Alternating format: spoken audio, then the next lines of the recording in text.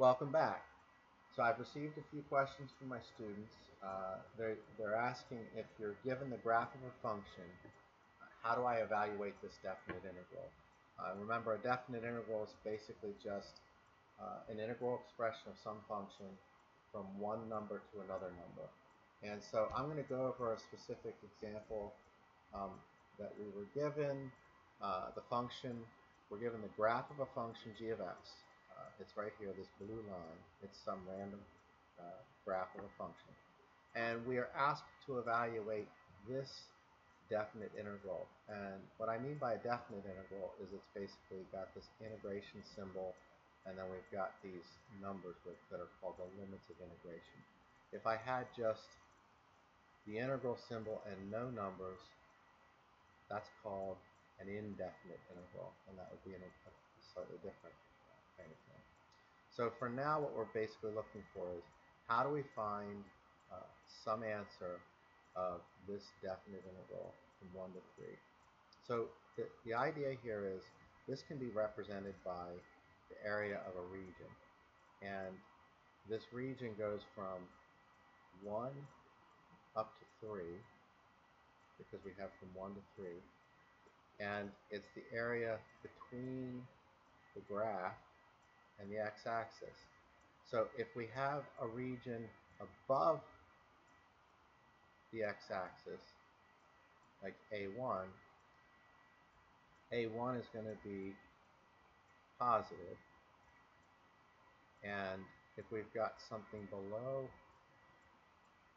we're going to get basically, we're going to interpret that as a negative because it's below the x-axis.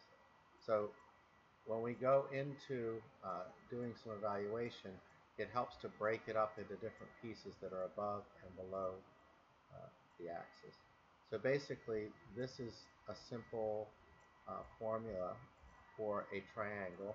The area of a triangle, A1, is equal to 1/2 base times height, and the base is equal to 1, and the height here is also 1. So we have 1/2 1 times 1, which is simply 1/2.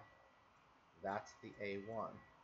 A2, in this case, which is going to be negative because it's below the x-axis, it's got the same base of 1 and the same height of 1.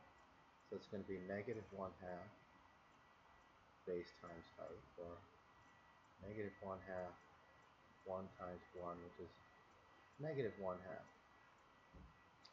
And if we want to find the definite integral from 1 to 3, we're basically going to add up this region and this region.